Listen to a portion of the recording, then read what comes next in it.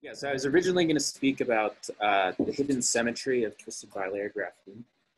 I decided to switch topics to make it fit a little bit more with this section. Let me try and give the one sentence summary of what the previous talk would have been. So in the twisted bilayer graphene, we know there's symmetry coming from spin degeneracy and valley degeneracy. But interesting in these magic angle flat bands, there's not just 4 bands coming from spin and valley, there's actually 8. And what we show is that there's actually an approximate symmetry which leads to this additional 2-fold degeneracy. So you get 2 times 2 times 8. And a result of that, you can think of the different Mott insulators in twisted bilayer graphene as a sort of polarization in this 8-dimensional space. And because of this approximate symmetry, we point out there's very low energy fluctuations in this order parameter, which is probably related to what Alan told us about yesterday, with these low energy collective modes he was seeing. So presumably this has important implications for superconductivity. And it's also an interesting question in general what the relationship is between the insulators seen in twisted bilayer graphene and the Hubbard model we're used to, which is what I'm going to talk about today. Okay, so to move to this talk, this is a work that we actually put up about a year ago. It's predominantly done by Aaron Satz, who was then a grad student at Berkeley, who's now moved on to Canada. He was a Joe Moore student. And I'm going to be telling you about an infinite density matrix normalization group study of a model which needs very little introduction. It's just going to be the half-filled triangular lattice Hubbard model. So we're going to consider the isotropic triangular lattice, the topic T, and a Hubbard interaction U. And of course, we're at half-filling. So if it's large enough, the system largely has magnetic fluctuations rather than charge fluctuations. And we choose triangulates because triangulates lead to frustration. Then going back to the 70s, that the triangular lattice would be frustrated enough that rather than ordering like a square lattice, you'd actually get fluctuations down to 0 temperature via a mechanism like resonating valence bonds, leading to phases like spin liquids. But beyond theory, there's of course good experimental motivation for it. We've heard about some organic compounds earlier. In the early 2000s, some of the first examples of spin liquids were exactly in these organic triangular compounds. So there's 2 families I'm going to be mentioning. One is, I don't even know how to say the beginning of it, but the DBT, and the other is the DMIT. Both are described by approximate Hubbard models. There's actually a slight anisotropy between one to about 10% or so. And the system is very well two-dimensional, so the starting point when we discuss is just the isotropic Hubbard model. Okay, so we know that the key parameter, because we're working at half filling, is U over T, strength of the Hubbard interaction. If you're working at very large U, of course, the charge fluctuation squeeze out and you're left with a spin model. So we'd be looking at the Heisenberg model on the triangular lattice. But in these materials, U over T is about 8, which actually isn't that large. And in fact, if you change the pressure of the system just by over the range of about 1 gigapascal, the BDT compound undergoes a metal insulator transition from a Mott insulator at low pressure to a superconductor and then to a metal. That tells us we're not actually in a super large U over T unit. So we should think, we want to map the system back to the spin degrees of freedom. In addition to the first order in T over U term, which is the conventional Heisenberg exchange, the higher order fluctuations coming from T over U would lead to more complicated magnetic interactions. The first one, for instance, is this ring exchange, which takes 4 spins and exchanges them. But then there'd be more and more terms at higher order in T over U, and presumably these are actually playing a quite important role in the magnetic physics of this system. So what's seen in experiment? I'll mention the BDT first. So at the lowest temperatures, they can look at the magnetic susceptibility and they can compare 2 different versions of this compound.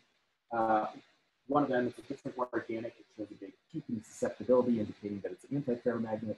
But in this BDT compound, there's no feature seen in susceptibility down to the lowest temperatures, which is the evidence for any lack of magnetic order. And I think this is pretty incontrovertible.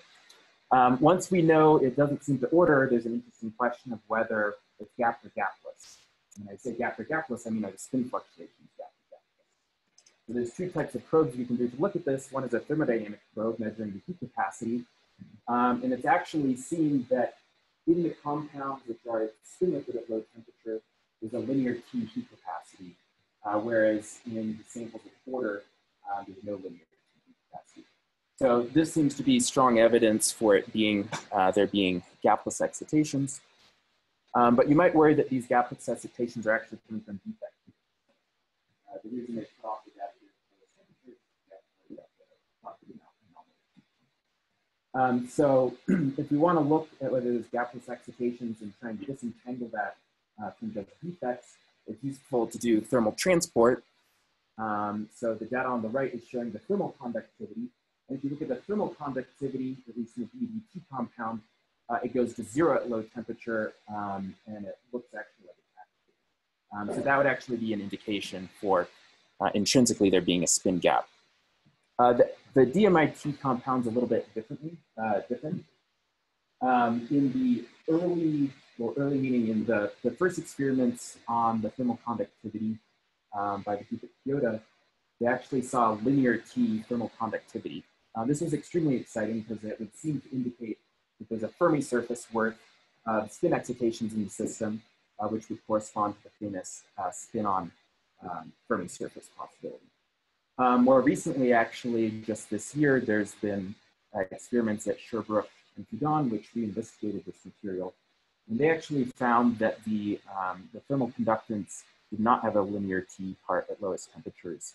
So here is the old data from Kyoto, set to finite clear for T, whereas this turned out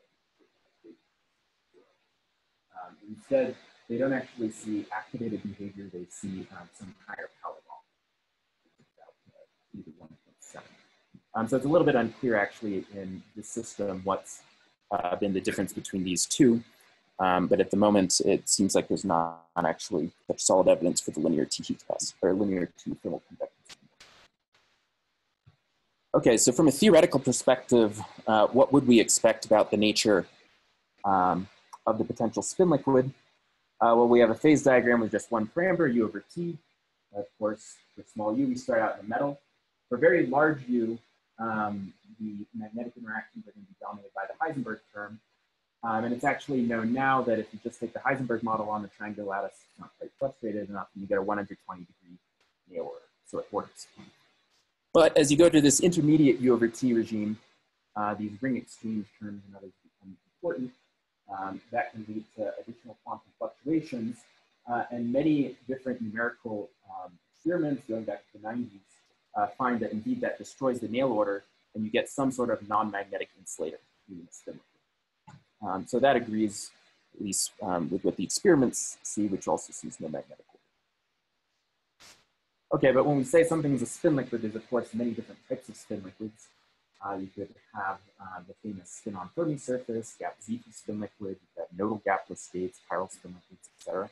And I'll review some of the most important ones over the next couple of slides. Some studies have already looked into this with DMRG. One of them just did a circumference 2-cylinder, and they found that it was consistent with a nodal spin liquid, a gapless spin liquid. And finite DMRG, meaning was finite circumference and finite length. They couldn't tell what type of spin liquid it was, but it seemed in those systems to actually be a gap spin liquid. So what was this spin-on Fermi surface? Well, the idea is pretty easy to describe if you think of it in terms of Gutzwiller projection. You just start with a Fermi surface for the triangular lattice and you project that double occupancy. And that leaves behind actually the gapless spin fluctuations. If you want to think about this in a Markov language, you fractionalize the electron into a bosonic charge-on and a fermionic spin-on. The charge-ons we put into a Mott insulator, and then spinning-ons stay in the Fermi surface. So the famous work of Leszek-Mocznik argued that this would be the heat capacity coming from the neutral spin-ons of Q to 2/3.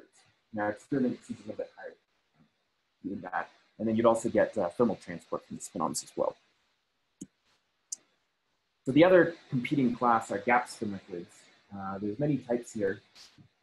One potential is Z2 spin liquid, which preserves time reversal. But the one I'm going to be discussing is the chiral spin liquid, which spontaneously breaks time reversal. This was first proposed by Pallmeyer and Laughlin, where they argued that you could understand this sort of spin liquid as the analog of a fractional quantum pulse. I'm going to go into that in a bit more detail later. So what's the calculation method we're going to attack this problem with? We're going to be doing infinite density matrix normalization group.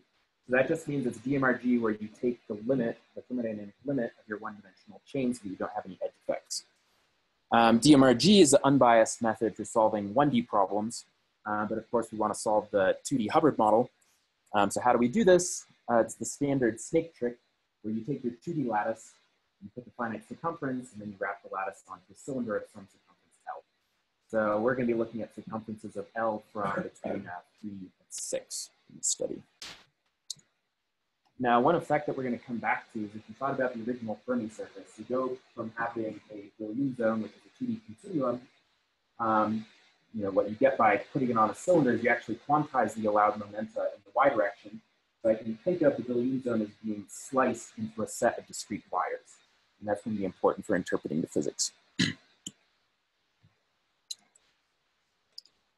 So the snake DMRG is well known, but we actually do it a little bit differently in this study. So usually what you do is each of your orbitals in your one-dimensional chain would correspond to the x and y position. So this would be x, this would be y, and you just choose a 1D ordinary where you spiral around this. That's why it's called the snake. But what we actually do is we do a Fourier transform in y. So the basis we're using is x and momentum in the y direction. So the reason we do this is because that allows us to exploit the rotational symmetry because the rotation of the cylinder has a good action in its basis, and then we can, in the DMRG simulation, actually exactly preserve the momentum, and that leads to much more efficient matrix computations, lower memory, and allows us to go to larger systems. So that's one of the basic technical tricks that we've used in this work. And that's why the previous DMRG was able to do circumference 2. Here we're doing circumference 4 and 6. So what's the summary of what we find? Well, what we find is in this intermediate spin liquid, here's the gap. It spontaneously breaks time reversal. We can find evidence that the topology of this spin liquid is exactly that of the Kalmar-Laughlin state of the chiral spin liquid. So for the remainder of the talk, I'm going to walk you through a little bit more intuition about what this phase is and what our evidence is. Okay, so why do we call it the chiral spin liquid? Well, the time reversal symmetry breaking can actually be detected by a local order parameter, which is just the spin chirality. So you look at the triple product of the spin along a plaquette. This is clearly odd under both time reversal and a mirror symmetry, but it preserves the combination of the two, so that's why it's a chiral order.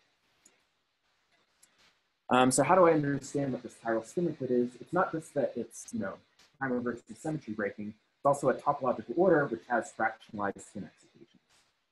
So the easy way to understand this, which Bob Laughlin first outlined, is to think of your spin as actually a hardcore boson where up and down map to empty and filled. And then because we're at an unmagnetized system, that means your spin system is at half filling. And the idea is that the bosons then enter into the nu equals 1/2 bosonic fractional quantum Hall state, which is the Laughlin state. So that's why the chiral spin liquid is just a Laughlin state of spins. So we can then read off quite a bit of phenomenology from this mapping. The fact that the fractional quantum Hall effect is charge incompressible, maps onto having a spin gap in the spin liquid, and the fact that quantum Hall states have gapless chiral edge states would mean that if you took an edge of one of these spin systems, there'd be gapless spin currents at the edge. And likewise, also in principle, there'd be a thermal Hall effect, so the convex Y that we heard about yesterday.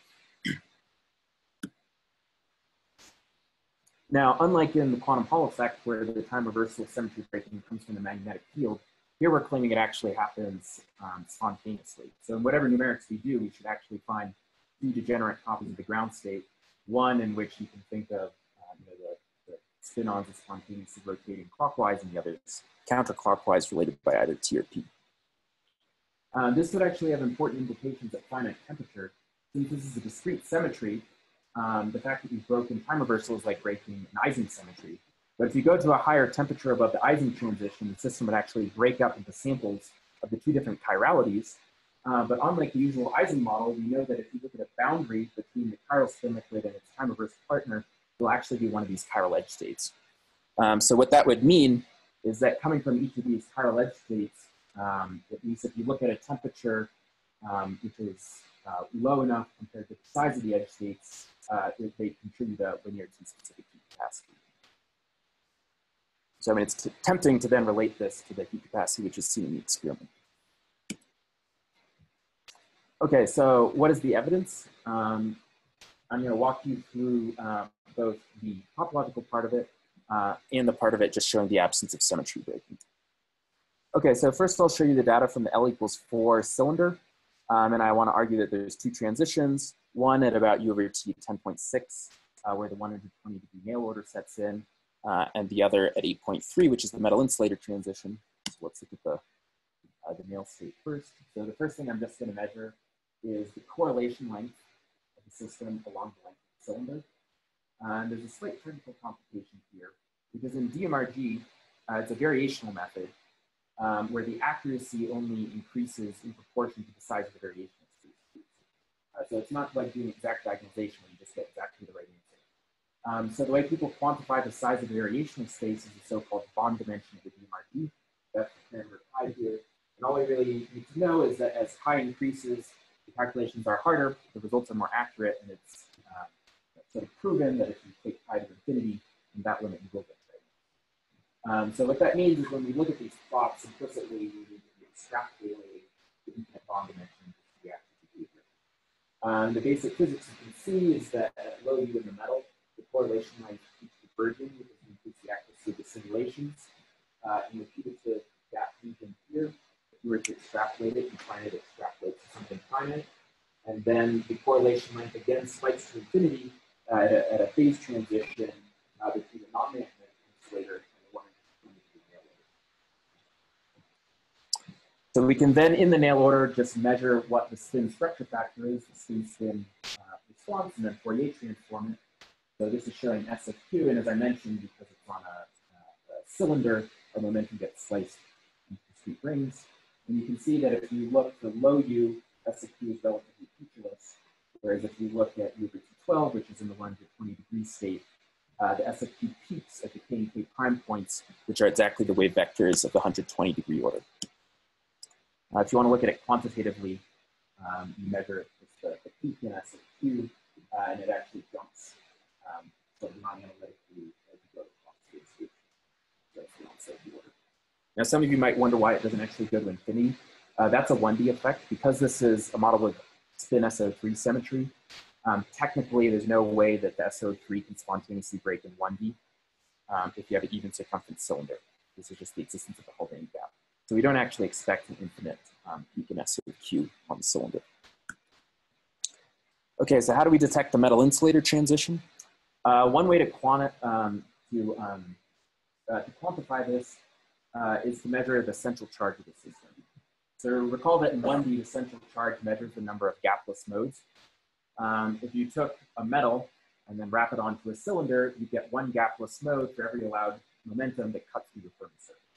So for instance, on the circumference 4 cylinder, if you just work out the shape of the Fermi surface, you'd have 3 modes. That leads to, and then times spin, so that would lead to a central charge of 6. The spin on Fermi surface would actually have 6 minus 1 is 5, whereas the various gap phases would have central charge of 0. I won't go into the technical details, but the way we can measure the central charge using DMRG numerics is to actually measure the amount of entanglement between the right and left half of the cylinder, and then look at how it scales with the accuracy of the DMRG numerics.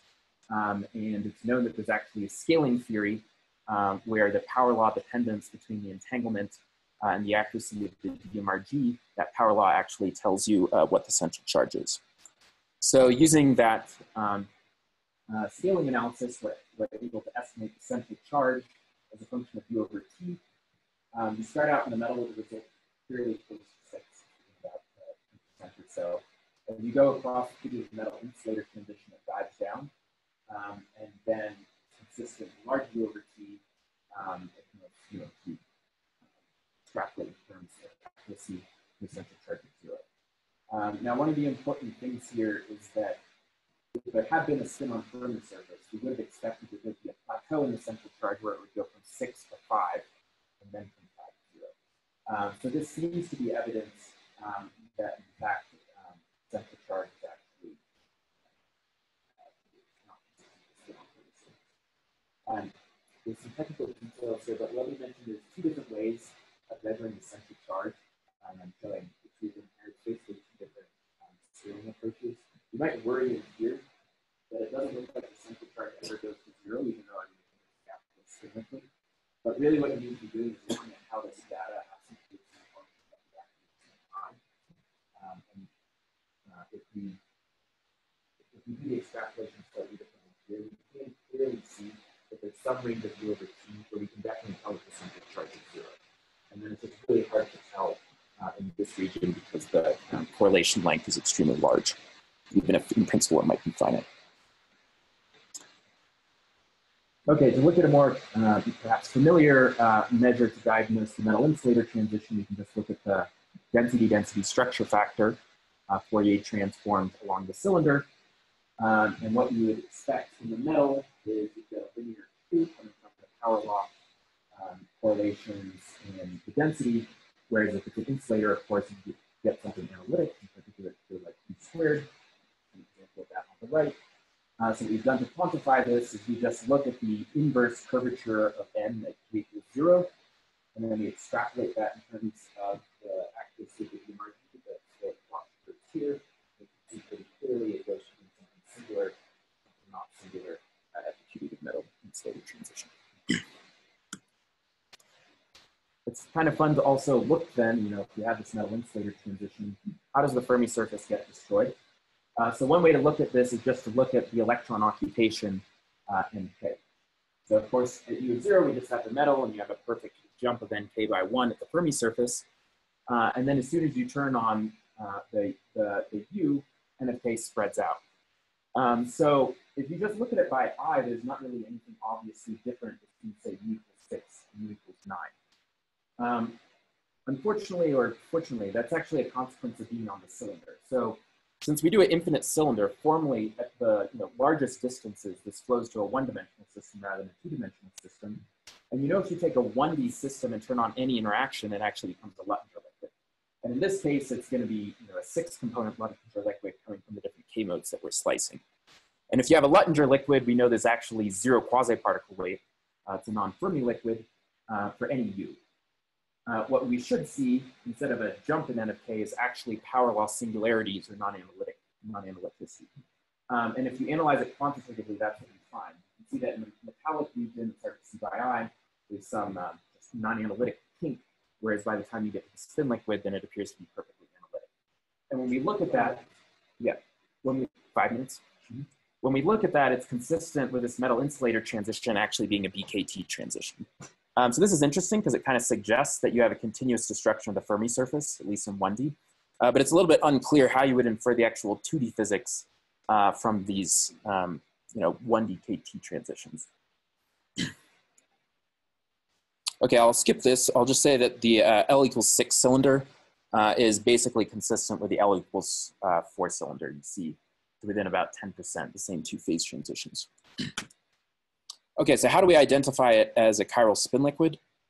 So there should be a couple different signatures. One, we should see topological degeneracy, the topological order, and if you put it on the cylinder, for a given chirality, you should actually find 2 degenerate ground states. So that's in addition to the 2 coming from symmetry breaking, so you should get 4 ground states in total.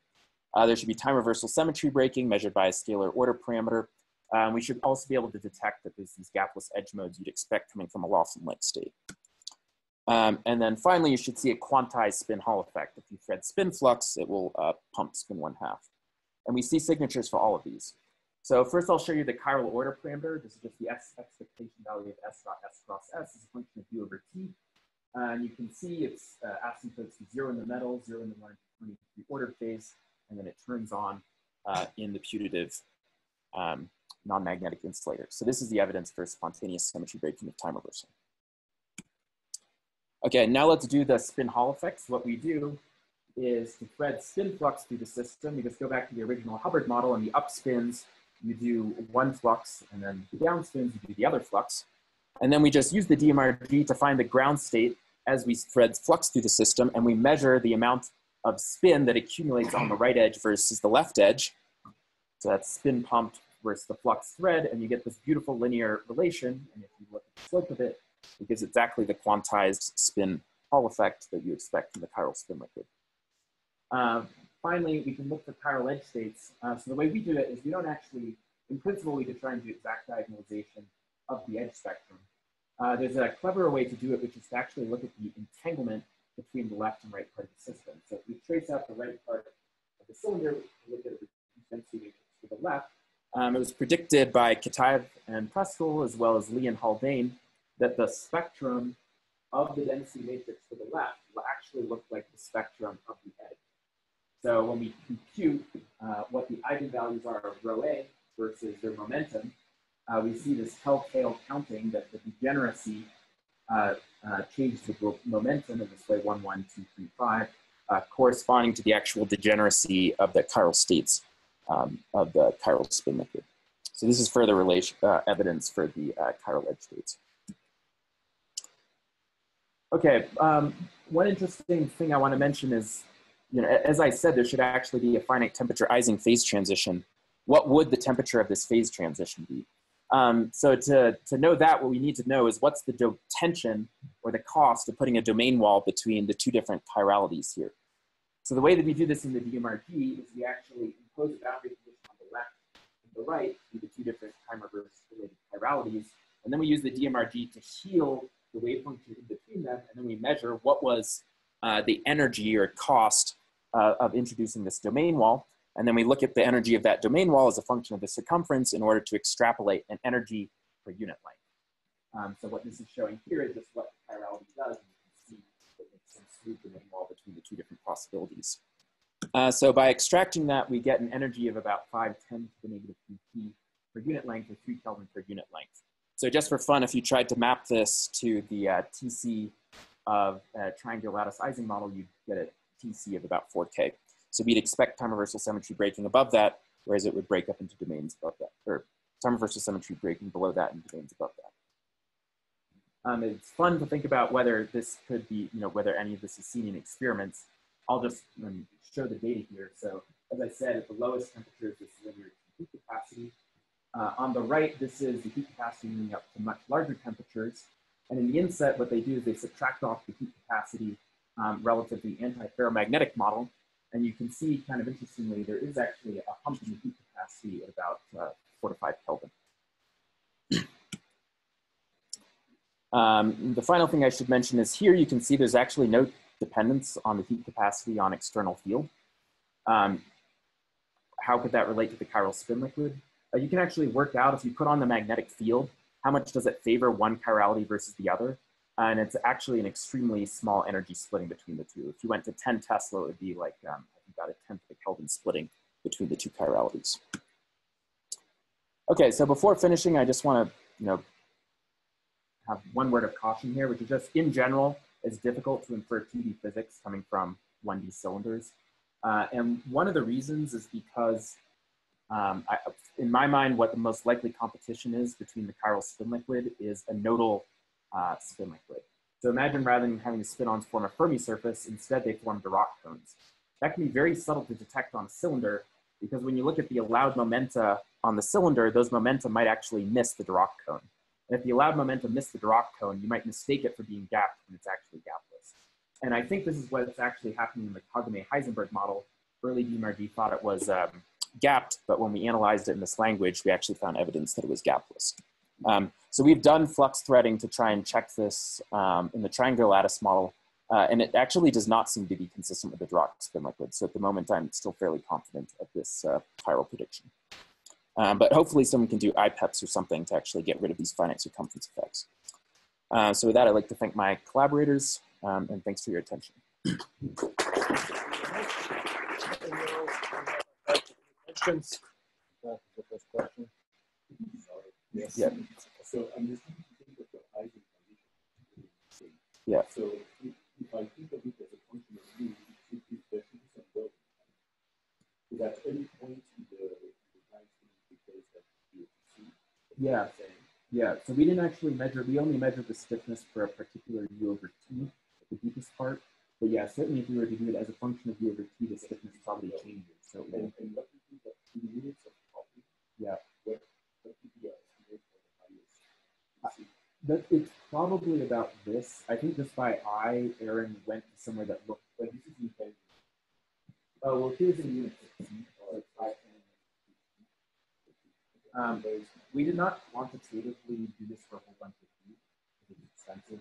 We just picked a point that looked strong. So I bet it's not much. This is probably around the piece. Yeah. Yeah, it's very small. Yeah. So, yeah, I don't see curious about the vacuum condition. So, your temperature, I don't want to wrap, like you. Yeah. So, the transition to the isomorphic state in this thing that will necessarily be the same value of you. Well, okay, I should say I've been discussing it as one transition. It's quite possible that really it was metal superconductor. I mean, so that's one caveat. Yeah, perhaps. So it's extremely exotic to try and think of any transition which would simultaneously be a metal insulator transition, but the symmetry breaking comes on at the same point. Right. Would be first order. Yeah, so much more generic would be that you first have superconductivity, and then you could have that the superconductivity then becomes time reversal broken. So for instance, if you take a D plus ID superconductor and put to a projected, that gives you the chiral spin liquid. So that gives you one language for thinking that it actually in two transitions where it's not so exotic.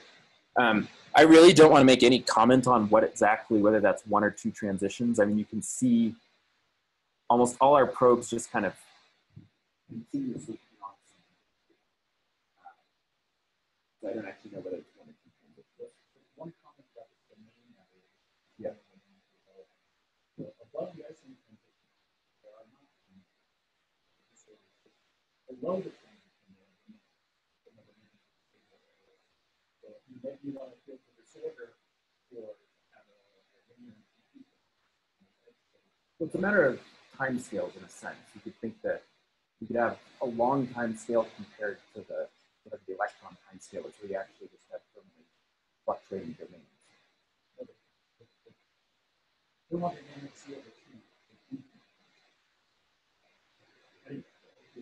Yeah, it's related to this. In the previous slide, you have the transition to the insulator at 8.3. Recently an accident, but it turns out that the German Chinese collaboration, we looked at DCA on finite clusters, and the metal insulator transition is presented at 8.3. Yeah. So my question is, and presented around 8.3. So my question is, if you can for that the transition is not first order, DCA. I would say I can't tell for sure whether it's first order. It could be that it's continuous on the cylinder because of this quasi-homogeneous, but then if we add a way to infer the human physics, you'd actually see it's first. Yeah, so I really can't tell actually. If you need to do some complicated thing of looking at, here it's formally a KT transition, and analyze circumference by circumference, how would you tell whether the KT transitions are actually first order? I just want to ask one final question. So some motion disorder in my argument tells us that in 2D, PC should be pushed to 0, and then you'll have these Riemann-Walls. Yeah. But what Imre didn't say, and much like what said, is that there are actually also other metastable states and very slow dynamics associated with this. Can you imagine some experiment that would detect this kind of Imre domain phase through non-equilibrium needs? One thing I can't think of though is what disorder would actually couple to a chiral order. Yeah, I think. Well, even the random bond wouldn't couple. I mean, the random bond preserves T, so it wouldn't couple to this way. It could couple to this. Yeah. It could couple to the square. So they believe that. Yeah. They believe that if there are charges between wires, they can stretch the triangles like this. Yeah. So they could be. But I'm not sure because I'm not sure that type of time reversal actually. So this time reversal you can think of as spinless complex conjugation is broken. Spin SO3 is completely preserved. It's not obvious to me that if you put a magnetic moment that actually couples to this Yeah, I mean, it depends where it sits, but No, they have to be small by power refined structure coupled by the physical. yeah, if it's actually like the BB interaction, that'd be very, I mean, it would have to be that there's some super exchange coupling, but then why would it order? I haven't thought of a impurity. I mean, So I think this is a very good time to stop the community discussion to the break. Let's thank the speaker once more.